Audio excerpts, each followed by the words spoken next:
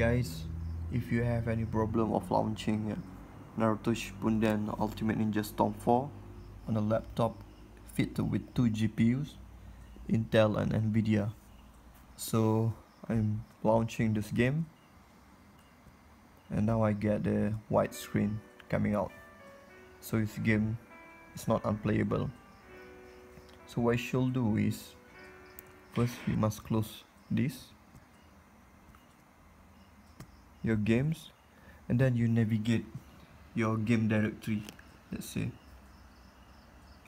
C, let's say I'm installed it on my program files at C, Steam apps, common, and my Naruto Shippuden game folder, and you navigate to the config files. You open it via notepad. As you can see, this window has been set to value 1.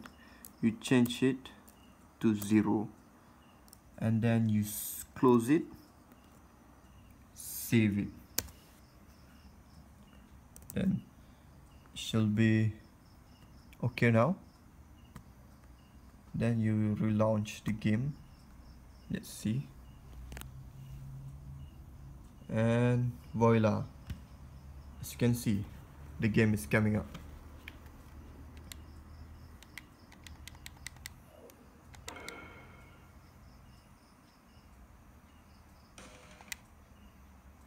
So right now I'm playing my games using the Nvidia GTX 860 mobile.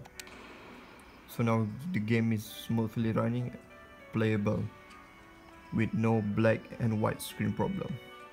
Okay guys, hope you enjoyed the video and hope you overcome your problem of fixing this. Thank you.